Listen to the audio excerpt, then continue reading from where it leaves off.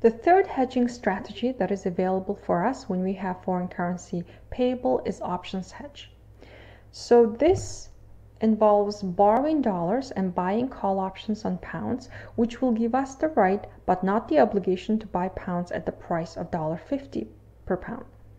So in 1 year's time, depending on the future spot rate, we will either buy pounds at the spot rate or we will exercise this call option and buy pounds at the price of $1.50. And we will also, of course, need to repay the dollar loan. So if you take a look at the cash flow today, we need to borrow $10,000 so we can buy enough call options to cover 100,000 pounds.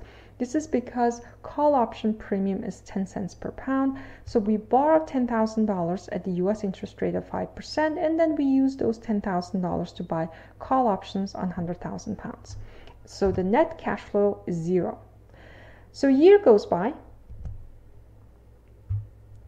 So after a year, if the future spot rate happens to be lower than the exercise price of $1.50, we will not exercise this call option and buy pounds, because why would we choose to buy pounds at the higher rate of $1.50 when we can just go directly to the spot market and buy pounds at the lower rate of $1.30 or $1.20 or $1.40?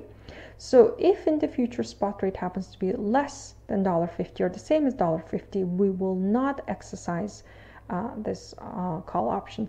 But if in the future spot rate happens to be greater than $1.50, then we will exercise this call option and buy pounds for $1.50 each.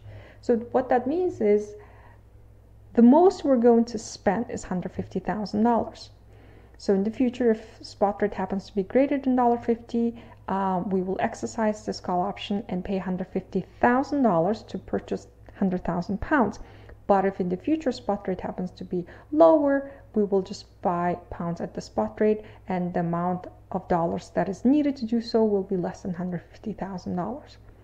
We of course need to pay off our dollar loan. $10,000 borrowed at 5% will cost us $10,500.